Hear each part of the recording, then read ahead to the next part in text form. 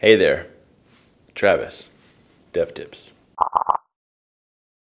In the last video, we spent a lot of time getting our development environment right. It's really important to enjoy your workspace and your tools, but now we need to spend about 10 minutes making sure that the file structure of this project that we downloaded while getting our environment right, thank you Shaky Shane, we need to make sure that the files in this project are exactly the way we want them also. So we've got some cleaning to do. This is like literally right where I left off. Okay, I guess let's just start here. This is the layouts default.html file in my layout. So this is going to be like the header and the footer basically. And this is a header and footer that I didn't create and I don't want. I didn't plan for them. They're not mine. I don't care about them. So let me get rid of them. And they're stupid. Not stupid. They're all tabbed wrong and stuff. So let me just re-tab all of these things. Okay. Now in Jekyll, this little content tag is going to be key. So I'm going to set up the header. Actually, it's not the header, it's the head. The head tag and the body is, in my mind, is just going to be a naked body. And I'm going to inject all the content I want there using partials that I write in Jade. And I may come back here and stick in, like links to JS files and things like that. But, whatever, a good starting place for the default template. Cleaned out most of the garbage here. Next, let's go into the Sass. We have the CSS here. Let's put an end to our gulp task here. And actually, let's just rename this project too. And we're going to call it Design plus Code. That's what this series is called. So CD out of that, and then CD into Desktop Design. Cool. That makes me happier. Now it's called Design plus Code. So the first thing I'm going to do is go into my tools and get rid of reset. I didn't like it. I don't want it. I don't even know why it's there. So basically I have, if you look at all of this, I have 0 Sass except for, I can even delete this, except for this main.scss, and it's just importing that, whatever. So let's go into tools and add those tools. The first one that we want is normalize. I'm going to search for that. Normalize.css.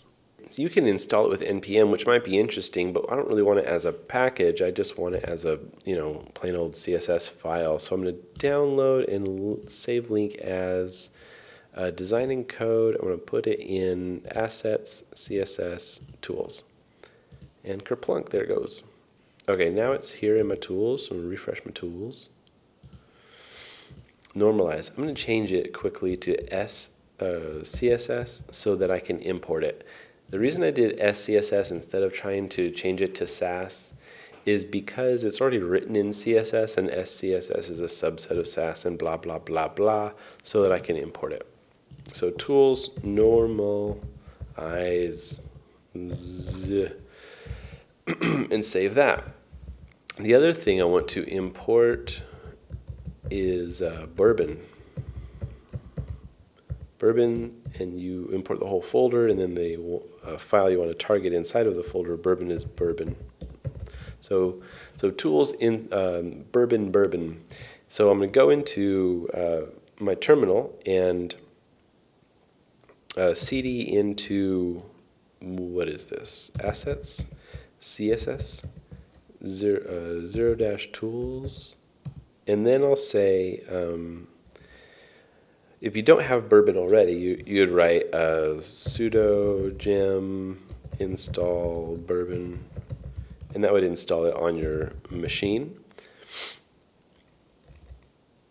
It's installing apparently. I already have it, but whatever. And then, oops, not done. Okay, now it's done. 2 gems installed. I wonder if my Bourbon was out of date. Bourbon-v. Whatever. Okay, I already have Bourbon, so now that I'm in tools, I'm going to say Bourbon install. Now it'll basically just install a new directory into tools, refresh this folder. Yeah, and this file here, bourbon, is the one I'm importing right here. Ooh, that's spelled wrong. B-O-U-R, burn. Okay, bourbon. Cool. What else do I need in my tools? I think that's it for my tools. For my base, there's a few files that I want here. Let's create a new file, and I'll say underscore base. And the reason I'm doing that is because I'm going to fill in my base, and then let's take a look at what does my normal base look like. Go to GitHub and take a look at the go to the dev tips. Take a look at the, what is it? Starter kit, assets, CSS, base index, vars. All right. So my normal base is just like some, yeah, it's like some paragraphs and some links and stuff. I'll just grab this stuff. Okay, that's good. That's good for base. Good base. And then the other one, vars, is like where I stash the variables for that. I'll just put those at the top. No, I'll put them in vars. New file, underscore vars dot sass.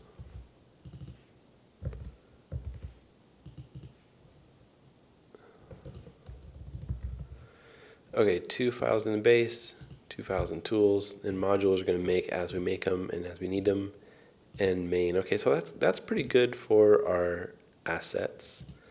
Let's run cd dash dash dash dash, I think. That's no cd dot dot. Okay, now we're in designing code again. Let's run gulp. Let's see what we get. So we get any errors is what I'm looking for. All right, I'm noticing that it says by here, and that's it. Let me inspect the element. Inspect the element. And here's style sheets. Main is not working. Why is main not working?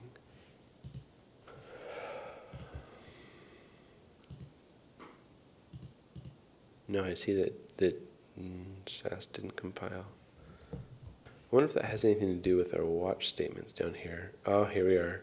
Ah, see, the Sass watch is for, so it won't compile any Sass unless underscore SCSS is changed. So that's wrong. It needs to be something more like assets, what is it, CSS, and then kind of basically anything in there, right? All right, let's quit our server and then regulp stuff here.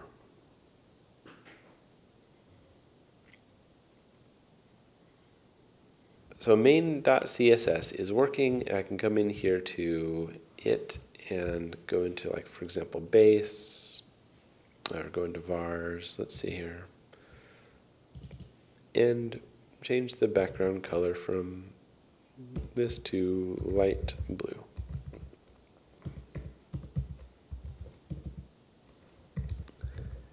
And then there you are, light blue, right, perfect. And change it back. There we are. Perfect again. 2 perfects in a row. That's fast too. Gosh, 48 milliseconds. That's so fast. All right, let's look what else we wanted to change and get ready for our big debut in the next video. Our config file.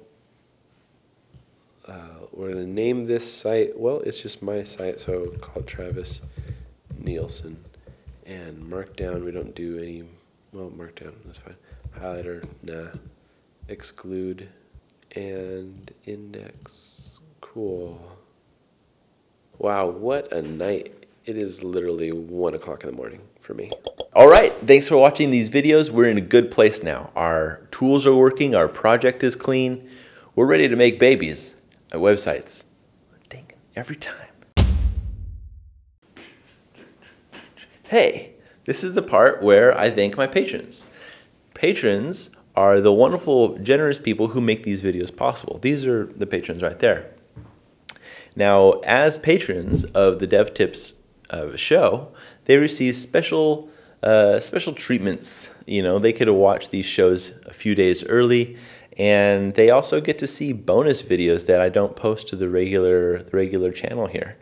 So it's quite nice for them. And if you want to learn more about the benefits of being a patron, please check out patreon.com/devtips.